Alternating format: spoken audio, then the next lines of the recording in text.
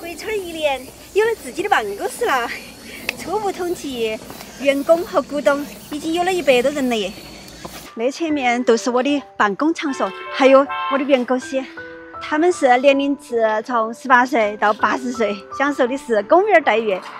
朝9晚5，周末还有2个小时的休息时间。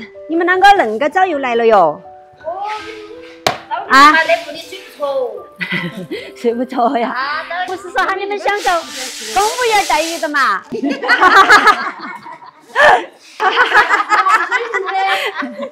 看你恁个年轻不像80岁了，80岁、90岁来都可以。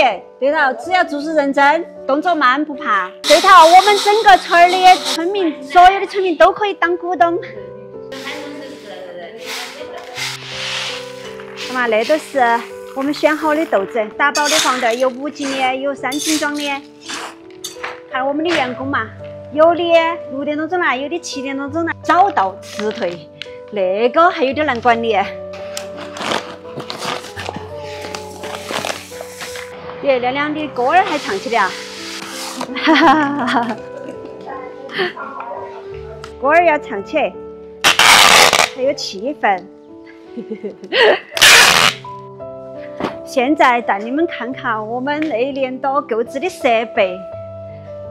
那一台是我买的最失败的一台，用那台机器选出起的第一批豆子发出去，导致近段时间有好多的退货。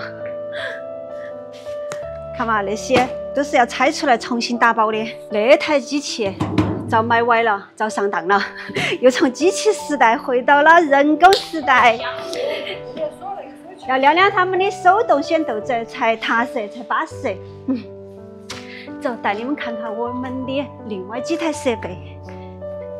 那一台电脑是我们自办的新电脑，它的速度很快。那一台小机器是我和小张书记最值得骄傲的了，因为它让我们跨出了最重要的一步，可以自己打灯了。那是我从城头返乡回来的唯一财产，都是你们口中说的垮杆自行车。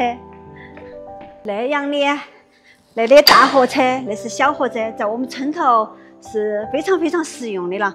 平时像我们拉货，我们的陆队长还有小张书记经常的用它。但是在不久的将来，我们肯定会买上真正的大货车。再带你们去看一下我们的股东。何亮亮、杨叔叔是第一批股东，他们家去年的谷子都是被菜市场好多叔叔娘娘给他买光了的。杨叔叔，你在扫车子哦？对，扫车子。啊，今儿星期5了耶。咦，杨颖，给你个棒棒糖。杨颖她是我的第1位员工，也是最年轻的一位员工，18岁。从去年开始，你都帮我打包，今年又继续哈。好的。看嘛，这一屋的谷子只是杨叔叔家头的其中一小部分。切！嘿！看嘛，杨叔叔又在你那里混一顿。哎呀，大家吃。杨叔叔那个股东都是我经常到他那点来混饭吃的。我去看一手。上一次的那个谷子米钱我要给你，杨叔叔数一下。我来数吧。数钱的快乐，数钱好快。员工也好乖哟，你看客人不动筷子，他也不动筷子嘛。矮的不是可以做？矮的可以做。啊，这样或者放进去噻，拌这样噻。好，走，杨颖上车。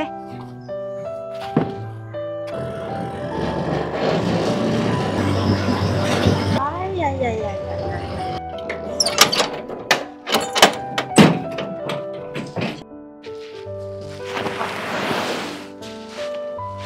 哎呦！来，切，收到那里。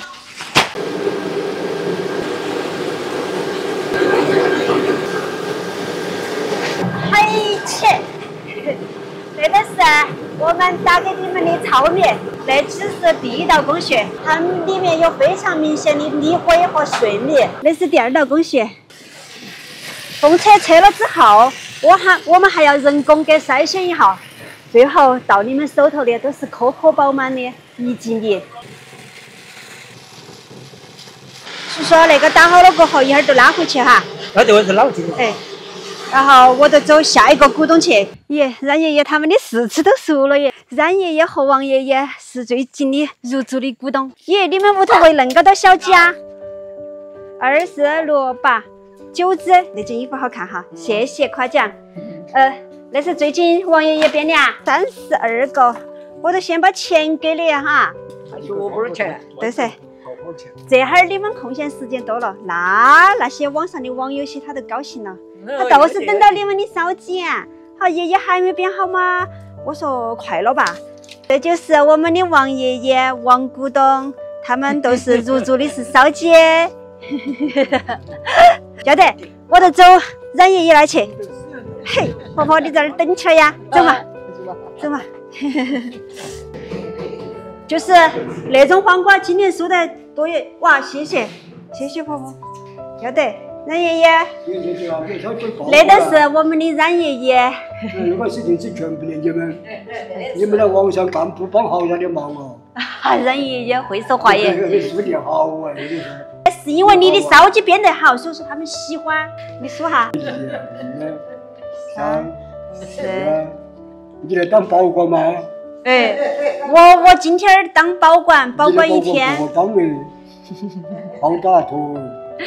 对头，好大一坨在钱包头，在荷包头。很大一坨。我那个钱一会儿越来越少哎。冉爷爷，你一天不要悠到起那个边，还是要多休息。你们身体第一，那个要第二。婆婆，你们那个南瓜，我去联系下那些网友，看有没有他们做伙食团的，像些做大伙食团的人，他们都需要那种。哦，对头，那些学校，他们都需要那种大量的需要那种南瓜。走了，冉爷爷。好，要得。那下直播的时候又有烧鸡了，他们都不得追我了。你们那会儿2、3点钟都出来种榨菜秧秧啦。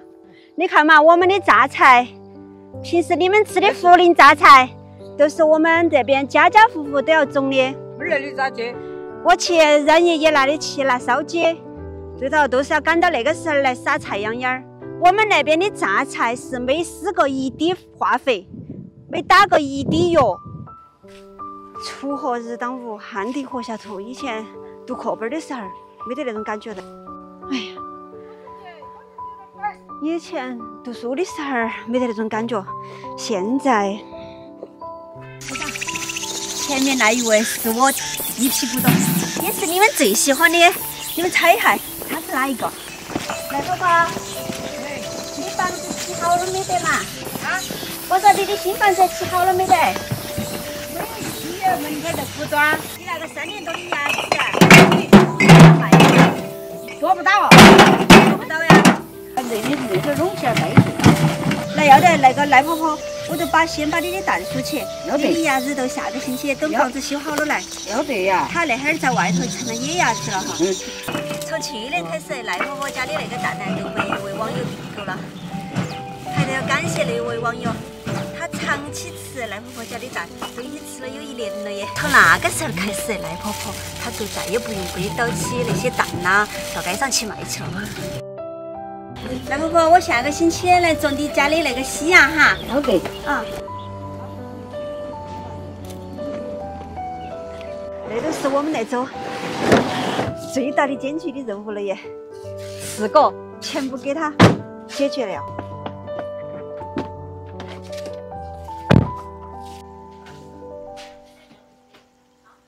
好春光，不如梦一场，梦里青草香。你把梦想带身上，